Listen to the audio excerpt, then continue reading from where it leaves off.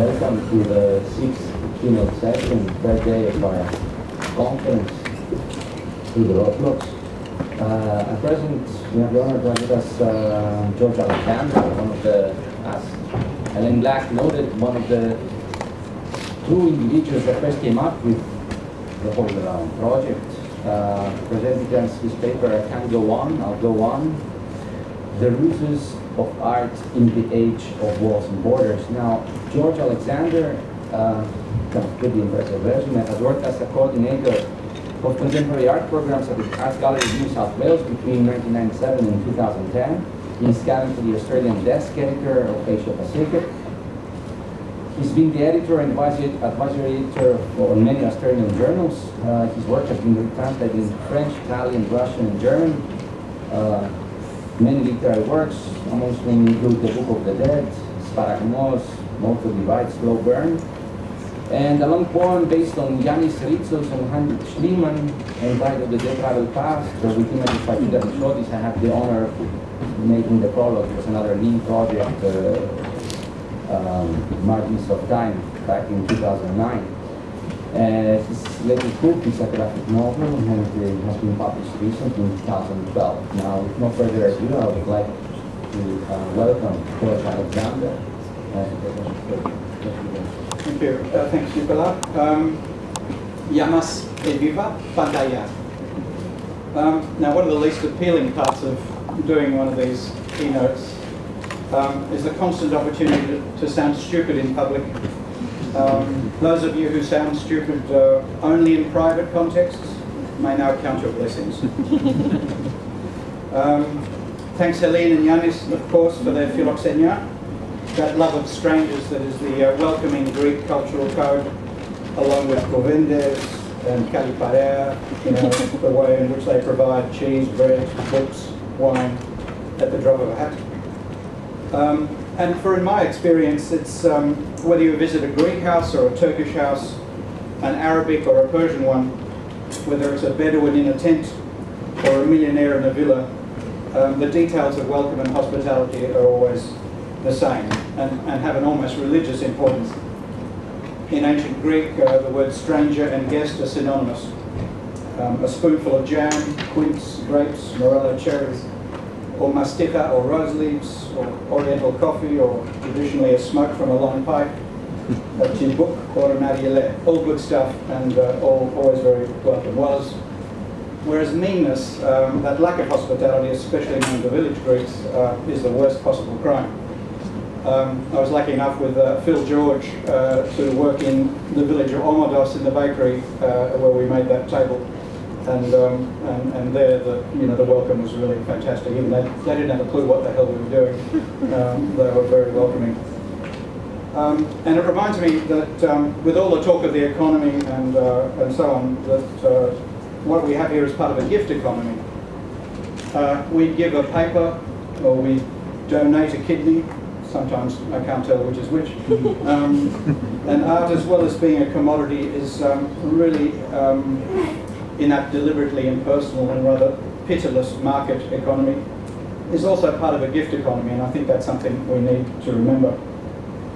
The whole purpose of the gift economy is always to establish and strengthen the relationships between us, to connect us to one another.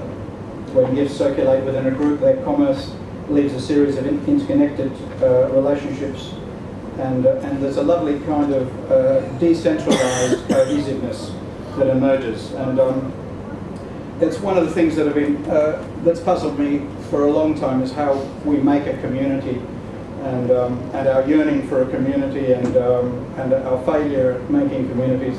Sometimes I'm less persuaded by the communities organised socially by politics, like some club with exclusive membership, whether it's the Golden Dawn or some of the other ideological parties that have been judged by history, I think.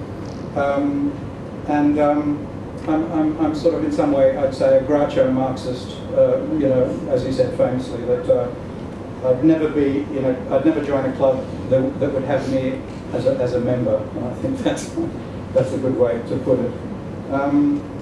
But we're here to talk a little bit about politics and art, and to examine the tension in some ways between them. with all the biennales, Taipei, Sharjah, and Sydney, and Istanbul, there's this attempt to contextualize art practice in terms of these crises. And so before I go any further with that, I'd like to point out that I see, I think with Raymond Williams, that activists locate praxis in organisation, and artists locate praxis in awareness. Okay. The title I gave my talk, as Nicholas pointed out, in faraway Australia, was "I Can't Go On, I'll Go On." Coming from Australia, makes the world a rounder place. I think the 20th century will be neither an American century nor a Chinese one. It will be a world century, and it will belong to all of us or to no one, and we must decide together how to shape it. So, "I Can't Go On, I'll Go On" comes from, of course, that bleak Irishman, Beckett, with his existential paradox. But it links also in my mind to Gramsci's pessimism of the intellect, optimism of the will, which was mentioned the other day. And it offers, I think, a kind of metaphor for our situation now. I feel that we're sitting on a kind of a comma, a pause between "I can't go on" and "I'll go on." It also brings to mind that rather hilarious Italian-American baseball player called Yogi Berra, who says, "When you arrive at a fork in the road, take it." Which is a rather baffling instruction. But, I was also pleased to research when I was doing this paper that the fork in fact came from Cyprus, and indeed it was introduced into Europe by Peter I, who took forks with him to Poland in 1364. So it was the Congress of Kings, and in a way it was one of the very first, or an early version of the EU summit in Krakow, of all places. So there you go. I think there's a lot of other Eurosceptics who still like to eat only with a knife. Now, between walls and borders was the particular topic for this afternoon session. And walls, of course, there's Wall Street, and there's the Wailing Wall, there's the walls of Jericho, and the Great Wall of China.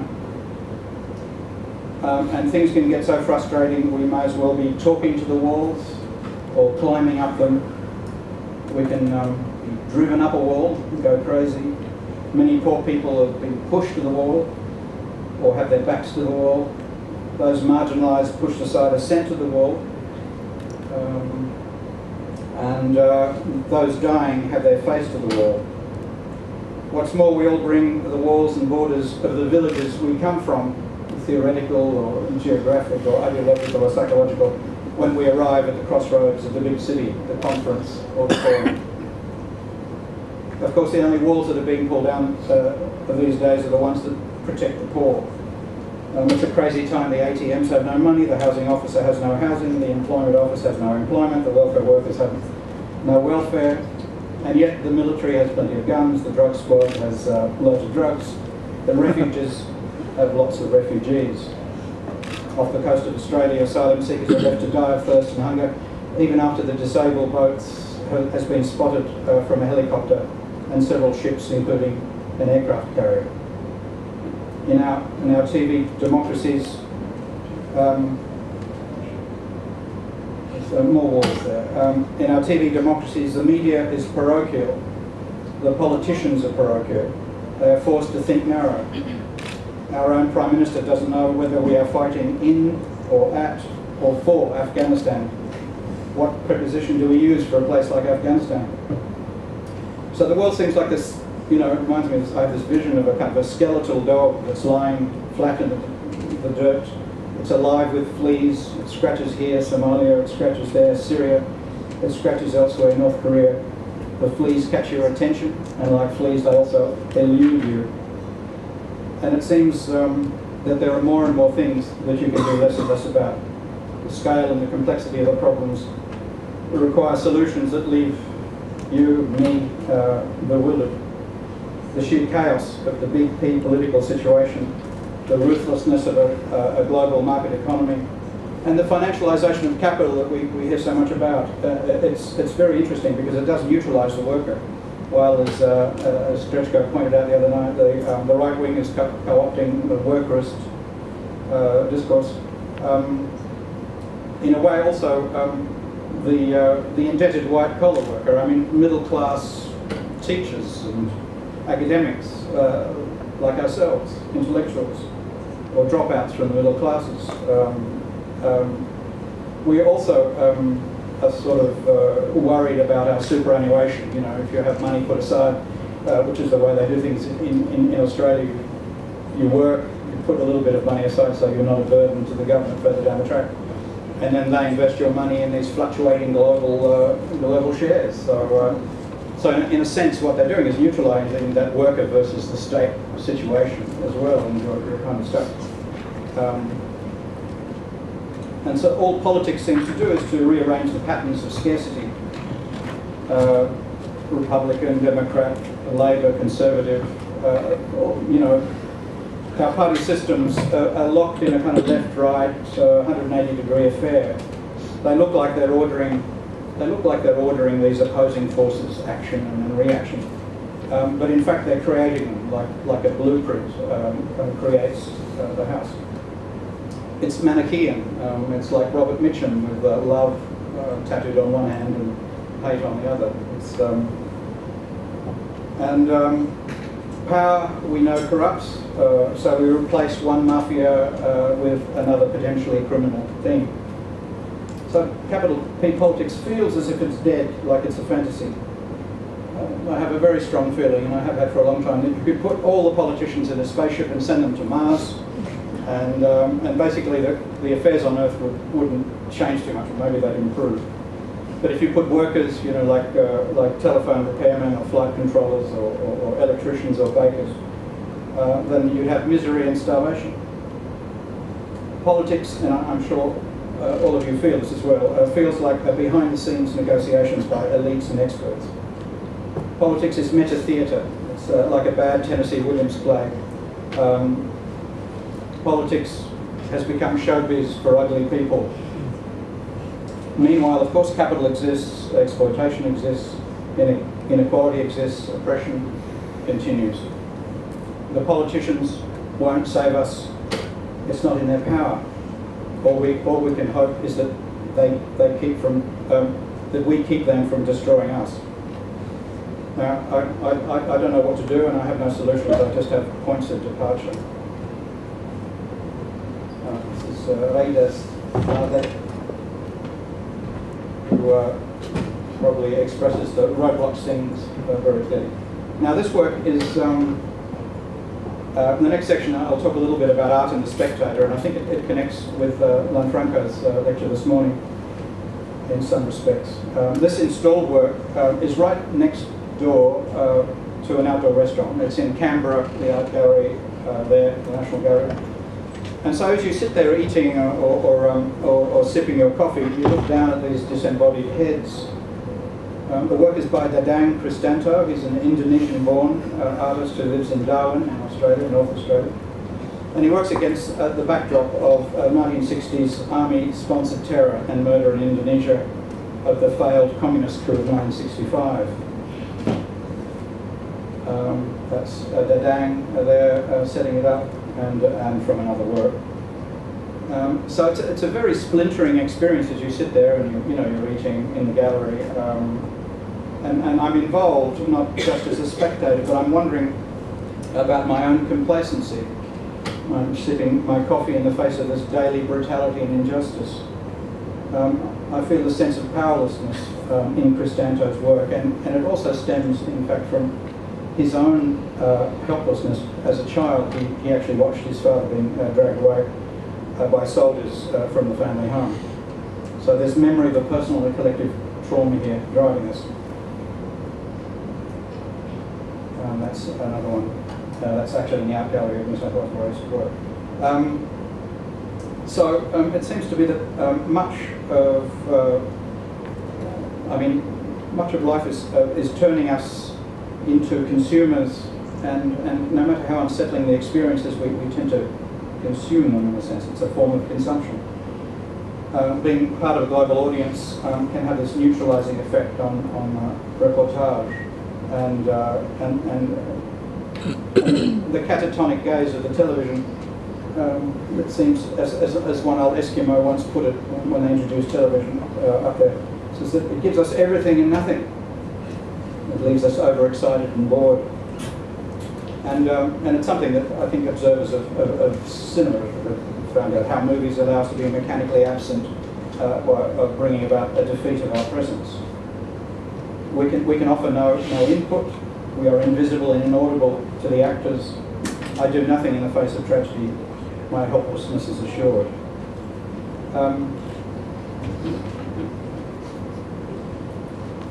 So, I mean, Guy Debord, of course, talked about the spectacle, this sort of pseudo-world of technical mediations that supports the capitalist system.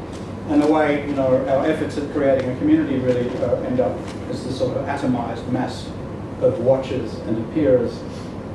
And even reality, after a while, too much television,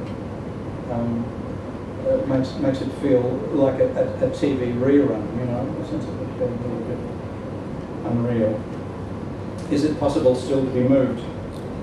And I mean, this picture here, which is sort of so desolating, and yeah, I mean, it's part of this sort of sense of, you're looking at an Andreas Gursky photograph, you know, slightly hyper-real, with a fading sense of what is real anymore. But this, I think, because we're positioned behind this man in this extraordinary silhouette, it really does feel like a bad dream. You know, what's going on here? Why am I here? And this sort of dissociation and lack of affect within ourselves. I mean, I often wonder, just mentioning Gursky, that there's a sort of postmodern, I mean, this period from Warhol to Koons and a little bit beyond into the 90s, of a sort of disaffected nonchalance, a kind of a laminated experience, you know, Teflon, things kind of rub off. You can't internally process any images anymore. You can't internally rework them. So I guess what I'm trying to come to terms with is this sort of numbness and our need sometimes to numb ourselves. But how much? You know, how much should we be feeling? And there's the familiar term is compassion fatigue. And how do we? And I think this was the gist of some of Lanfranco's talk this morning. Was about trying to figure out a compassionate ethics between a sort of emotional contagion of the mass on the one hand, individual pity on the other, and in between a sort of empathy, an empathy that works, for example, in photographs or in art, an internal resonance, a sympathy of the suffering with that we talk about. Okay. During the 9/11 attacks in New York City, there was a magnum photographer. His name was Thomas Hoepker. He shot this photograph of a group of people, you know, casually enjoying themselves, so it seems, while the World Trade Center burns. He kept this image under wraps for about 4 years, and then he produced it in a book in 2006. It caused a bit of a stir, because there's this dreadful contrast between the glorious sky, this kind of rather casual dress of the students, almost picnic. And yet, you know, of course, it's quite plausible that while, you know, this tragedy is taking place, they are sort of taking it in, you know, and we don't really have any information about them and so on. So there's a sort of sense of again, spectatorship rendering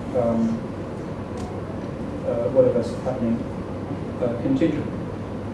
But the writer Alberto Manuel spoke about how during the World Trade Center crash there was a guy who wandered into a bookshop in order to get away from the billowing dust, and then sat down and read until obviously the whole business was over.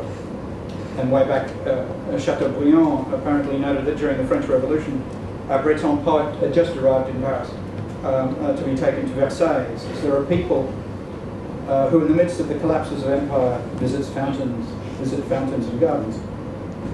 I was also rather reminded of these characters in Boccaccio in the Decameron. They've got their backs to the Black Plague, which is taking place in the meantime, and they, you know, the bodies are piling up, the funeral rites are being ignored, and they go to a country house some 2 miles from the city to spend 10 days storytelling.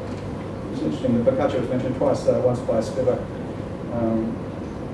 Anyway, also there's this, of course, a painting by Bruegel, who lived in the first half of the 16th century in Belgium, and an English poem by W.H. Auden called Musée de Beaux-Arts, and it goes a little bit like this. Now, if you look carefully down in the right-hand corner, you'll see two legs, and I'm sure many of you know the picture. About suffering, they were never wrong, the old masters, how well they understood its human position, how it takes place while someone else is eating or opening a window or just walking dully along, that even the dreadful martyrdom must run its course, anyhow, in a corner, some untidy spot, where the dogs go on with their doggy life and the torturous horse scratches its innocent behind. In Bruegel's Icarus, for instance, how everything turns away,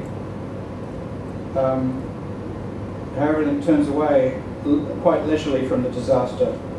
The ploughman may have heard the splash, the forsaken cry, but for him it was not an important failure. The sun shone as it had to on the white legs disappearing into the green water, and the expensive, delicate ship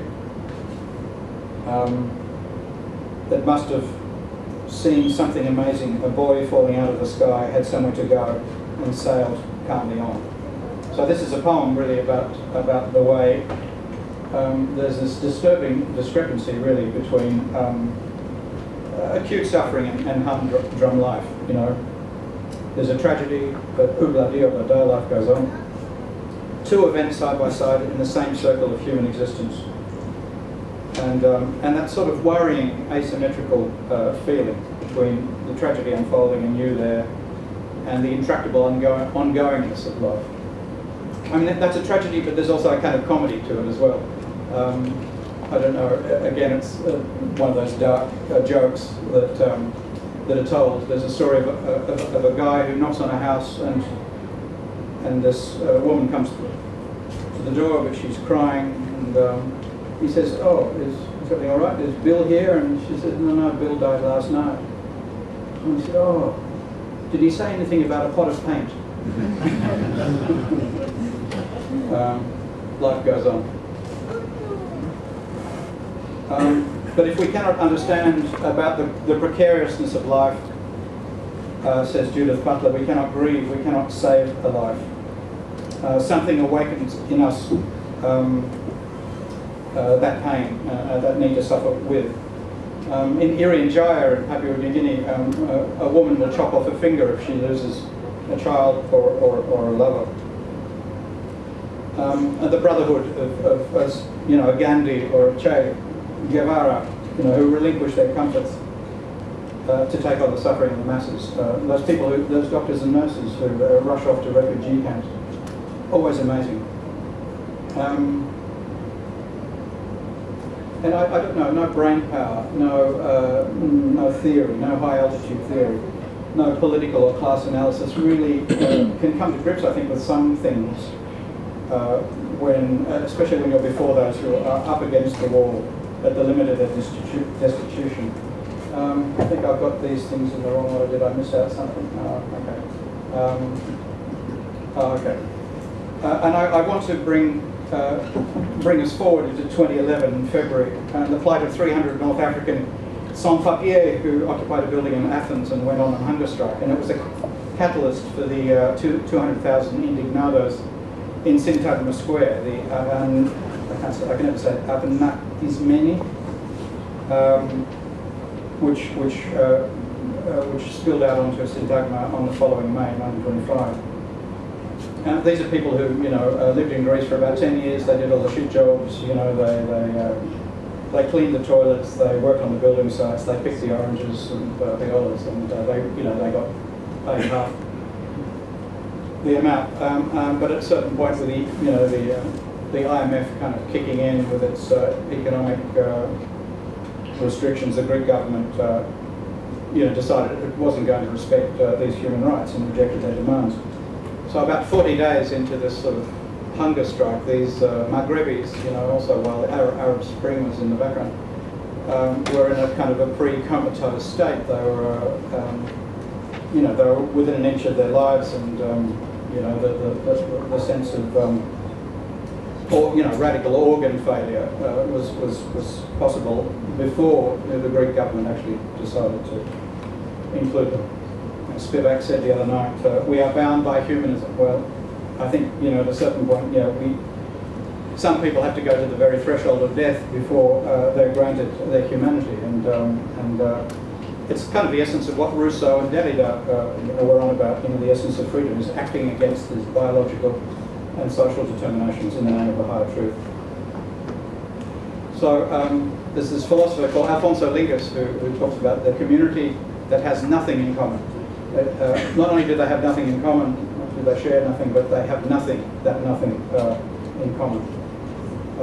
And it's what Kostas Douzinas, you know, Kostas Douzinas, who works at Burbank College London, called Politics at Degree Zero, is the will to resist and the will that wills what does not exist.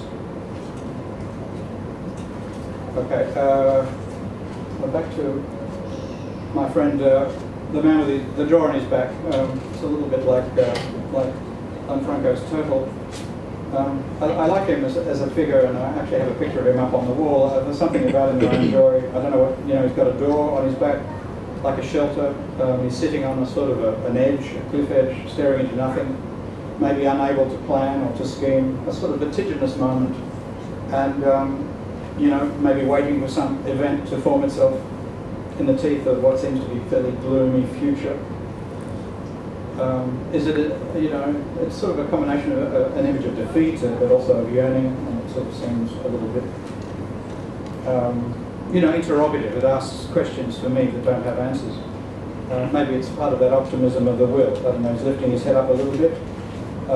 The artist is Charlie Dan, a Romanian who lives in Amsterdam, and so he's come back from, you know, a country, a geography, a history, perhaps, that's been burnt back to ground zero as well. There's something that's slightly comic about it, but there's also the sort of the weight and endurance of suffering on his back. And but while it's not, you know, we're talking about walls and borders, this is a door, doors that open and shut. And it allowed me to kind of meditate a little bit about doors. I mean, who hasn't sat in a room staring at the inscrutable panels of a door, waiting to see what's going to come through there? Maybe, you know, it's a job interview, maybe it's sort of the doctor with some kind of unpleasant results from an X-ray, whatever. Our fate often hinges our fate revolves on the hinges of a door. And a door is a sort of a little roadblock in the everyday life that changes and redistributes human forces. So slam a door and it's a sign of weakness, and gently shut a door, it can be the most tragic gesture in life. And there's a certain kind of door shutting that will come to us all, a quiet, sharp click that breaks the silence. I like this photo too. It's we've got the information there from Kinshasa. There's a sort of idea of the wall or fence as a sort of pastoral break, perhaps, an uncoupling from the marketplace, and there's a sort of outsider's angle on the agora, framed against the apart from the normal flow of everyday life.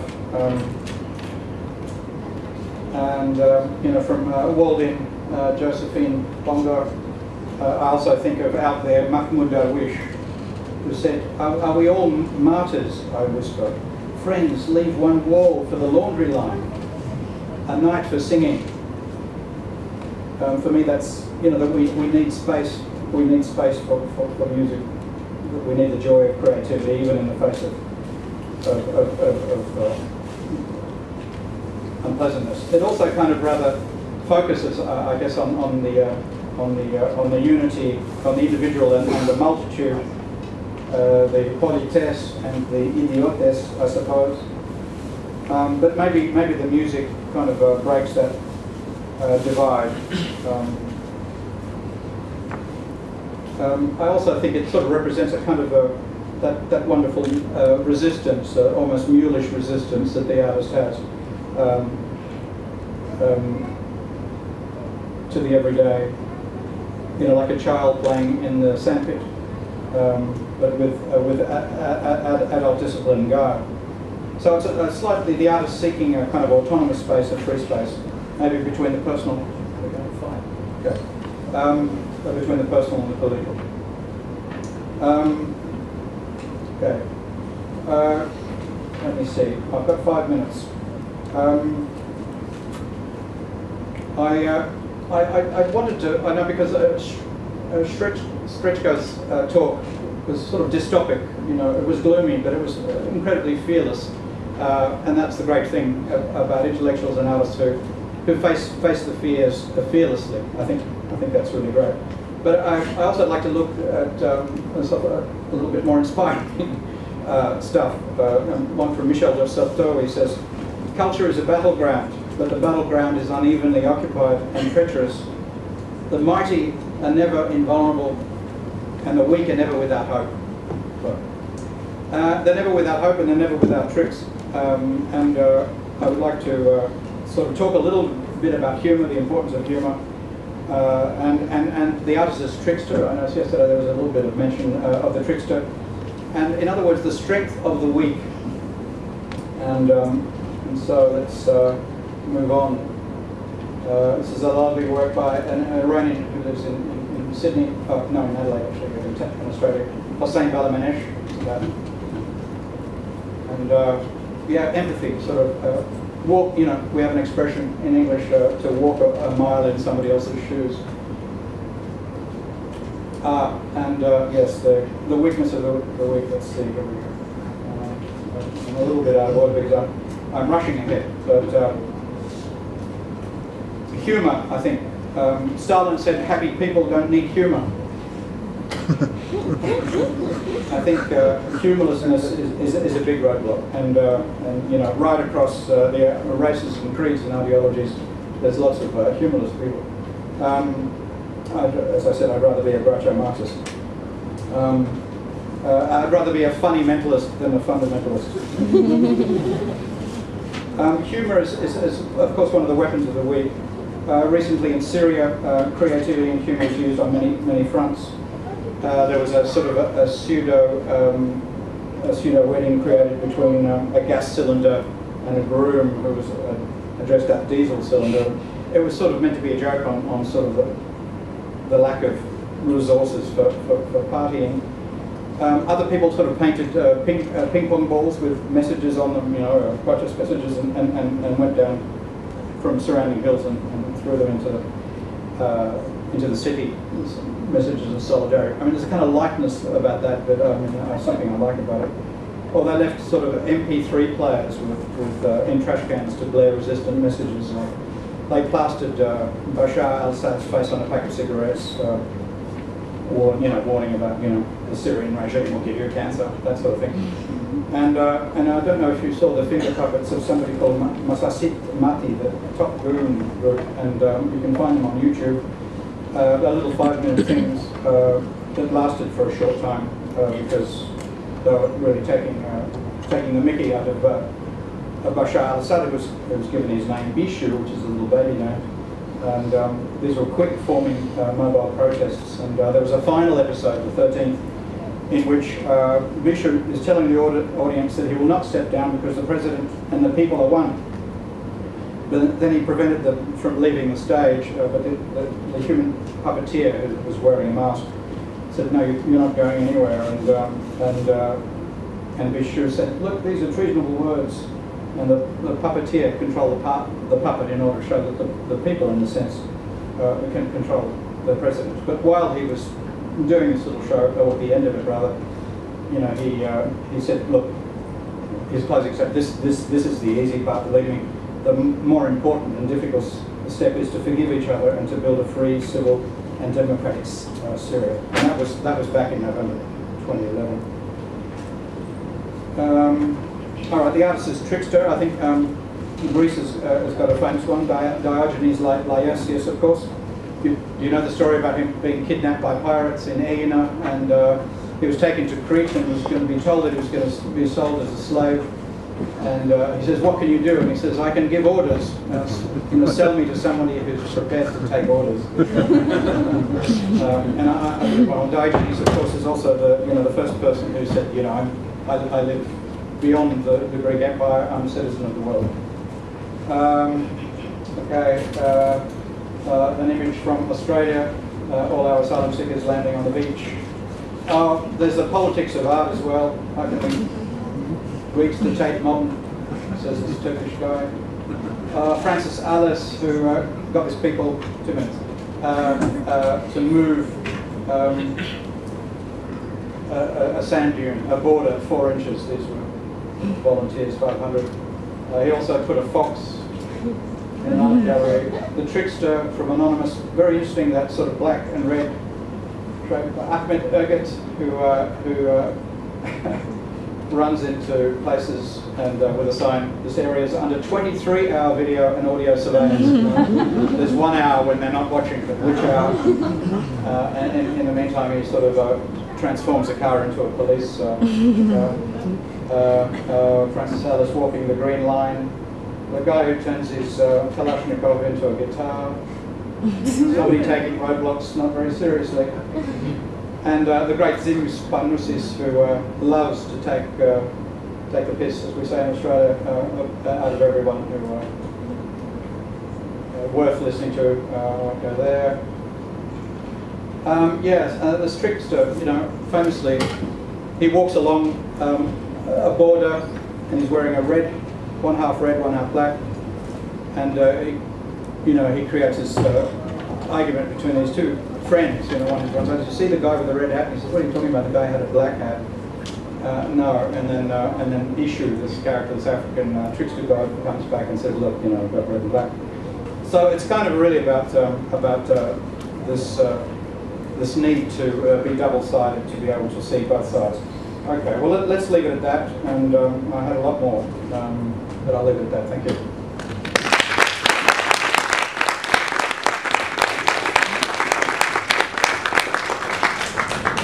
Thank you, George, for very interesting paper indeed. With much to think and question and ponder about. Now we have about 15-20 minutes of Q&A. I'm sure there's questions, comments, many questions is what we welcome also. So please do go ahead. And whoever wants to make a question, there's a mic around, at the level of your knees, a couple of seats, so you can pick it up and sing along. They're not working. Yes.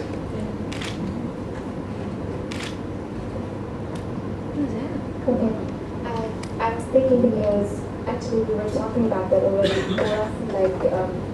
We had the parody on first Friday, and also today. Basically, when we started with the sex and the big level one in the morning, there was the part of, I remember that Lankambo said, but how can we also stand it, for example, or is it ethically possible to take irony on a case where we have a case of rape and sex with underage. So on one hand, we're talking about humor and irony and parody as a counter-weapon, but on the other hand, there was also, the question of where's their limit of posing it, for example. So I thought it's a question that comes in my mind now as well, like how do we place it? Yeah, at which point does things not become funny, really? I think it really is a factor. I'm always amazed at the way people can find jokes as a kind of safety valve somehow for the grimmest. They're often known as sick jokes. I even heard a Middle Eastern guy make a joke about suicide bombs. Now you wouldn't think that you could get a laugh out of it, but he said, okay, suicide bomb. Can you imagine a class? Suicide bombing 101. I'll only watch this because I'll only do it once. There's a point at which you can laugh and then you gag and then you feel a little bit sick. It's tricky, but it does shift, I suppose. Sometimes irony can insulate yourself from caring. Sometimes it's really necessary that we do love.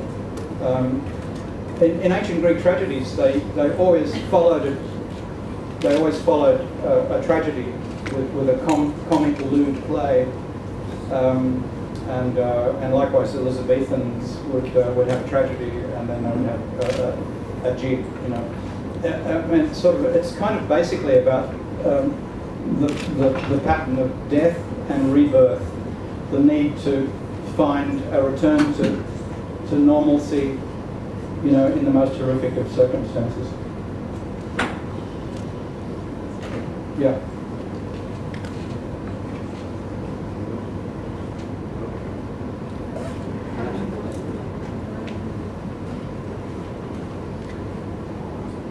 Sometimes slow, but otherwise just shout. To make a really good question. Well, then let's wait for the microphone. Okay. I don't know if I have a question, but I'm wondering loudly. You said that activists locate praxis in organization. Yes. And artists in awareness. Yes. And I'm wondering very loudly if you have a distinction between a worker and an activist, and also if there is a worker and an activist, and if there is any relevance and any meaning in being an artist without being a worker or an activist at the same time, and how does it reflect in the art? So you're asking me whether every artist should be an activist? Or how could they not be an activist? Yeah. Yeah. Well, I mean, I guess some circumstances require it more than others.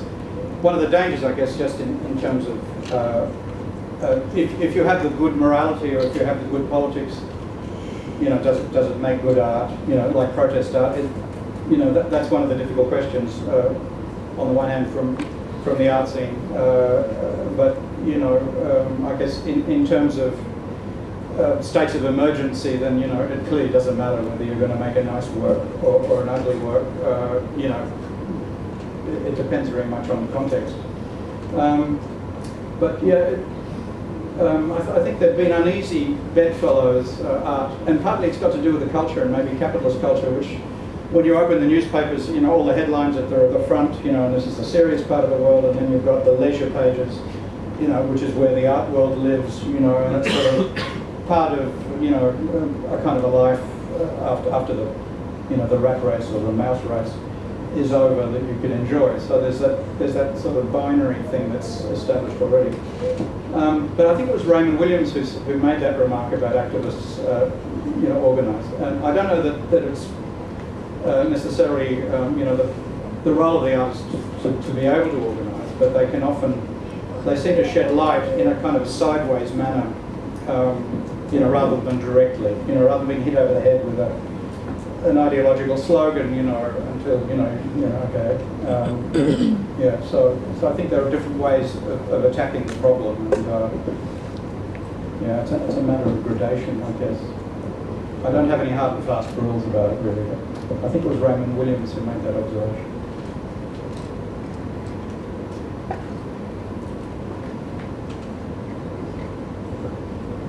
Yeah.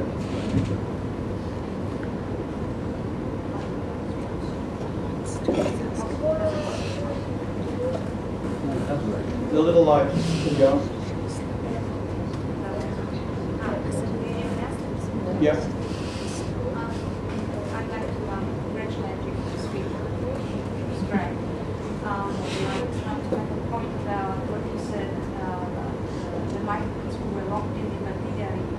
Yes.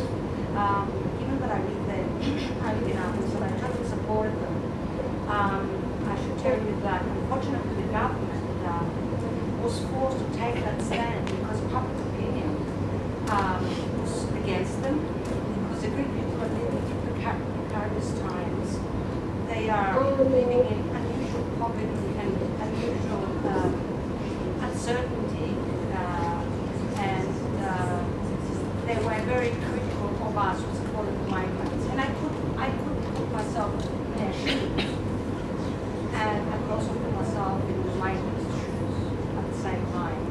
Yes. And it's actually very relevant to the speech. Like you said, we must understand. Well, yeah, sometimes we're often caught, you know, on an issue, yeah, between. Have you got any comments yourself? To that question about the hunger strikers, and I mean, as Greeks, you know, yeah, I guess you experience things differently.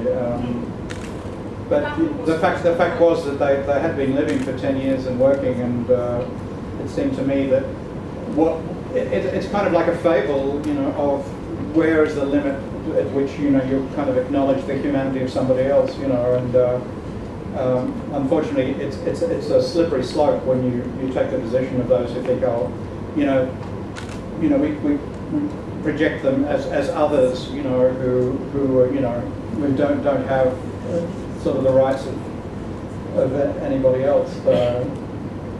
But yeah, I mean, when you've got a bunch of hyenas around a dried up well, it does get pretty ugly, I guess.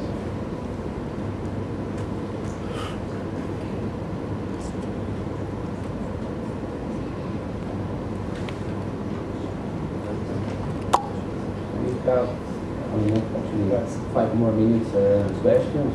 If there's no one. I would like to finish early. Oh, you want to make a question? Yes.